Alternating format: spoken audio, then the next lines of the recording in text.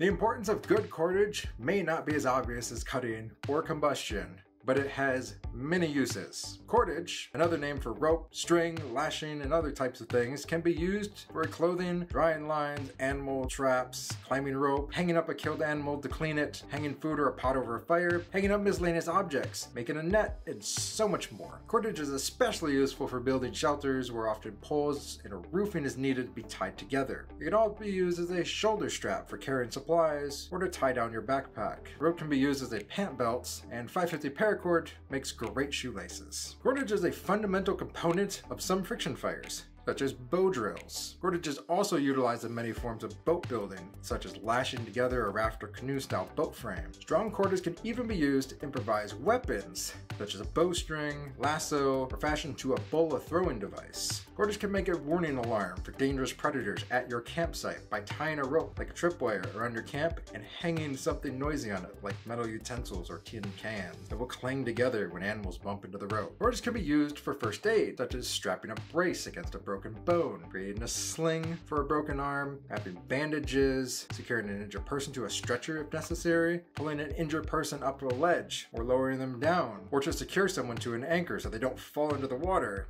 things like this. Cordage obviously can be used as a tourniquet to stop bleeding. Some types of cordage are flammable and can be shredded and used as a tinder kindling if you're desperate. Flammable cordage can also be used as a candle wick by submerging it into wax, oil, or fat, leaving just the tip of it exposed and lighting it on fire. A lot of ropes can be broken down into smaller and smaller fragments that be suitable for fishing lines, stitch sutures, sewing, thread, things like that. Cordage is one of those things which has seemingly infinite uses, many of which you'll never even think of until the time comes. This is why it is one of the most important resources you can have in the wilderness. You may be able to improvise cordage from natural materials in the environment, such as vines. Jungles are notorious for smaller diameter vines. Smaller diameter vines tend to work better than thick vines because they are more flexible. Soaking vines in the water will make them more pliable though. Other locations will have little to no option for wild cordage. However, even in places without vines, sometimes there are fibrous plants with strong fibers that can be carefully separated and weaved into very respectable cordage, such as the agave plant, and even some types of tree bark.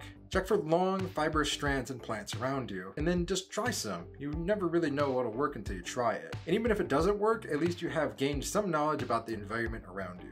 There are three main qualities to good cordage and what you should look for when choosing any, especially if you're trying to improvise some out of natural materials. The three main qualities of cordage are length, strength, and flexibility. If a rope is weak in any of these three qualities, it becomes totally ineffective. What good is a rope that is strong but not flexible, or one that is very long but breaks too easy? If your rope lacks strength, specifically called tensile strength, you may want to try weaving, twisting, or braiding some together, which will make it much stronger. If you have several short pieces of cordage, there are good knots that can be used to combine them, such as the double fisherman's knot, but try to avoid using knots that are not suited for this purpose, as they could easily just slip apart. If your rope is not flexible enough, you may be able to split it lengthwise to make it thinner and more flexible. Of course, there are many options of different kinds of cordage available at your local supplier, such as climbing rope, boat rope, cotton string, baling twine, leather lashings, 550 cord. A popular choice of bushcrafting cordage, and what I personally use most of the time, is 550 paracord.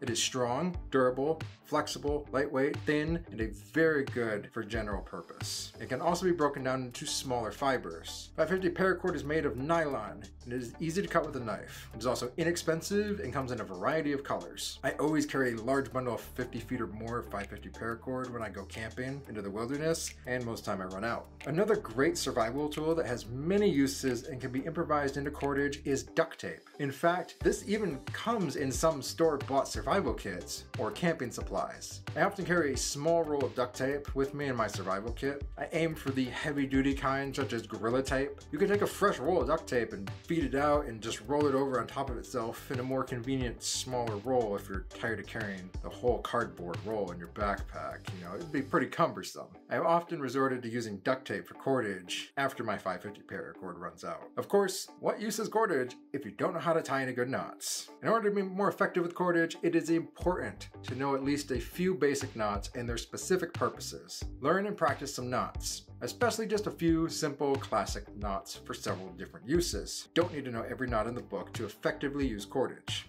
The knots that I personally use the most are the square knot, the bow tie, the clove hitch, and the double fisherman. As always when building your survival kit based on the 5 C's, choose which one works best for you in the environment you're going to. If you found these videos helpful, make sure to hit the like button down below and subscribe for more weekly content. If you would like to support the channel, you can check out our Patreon in the description below, and I will see you in the next video.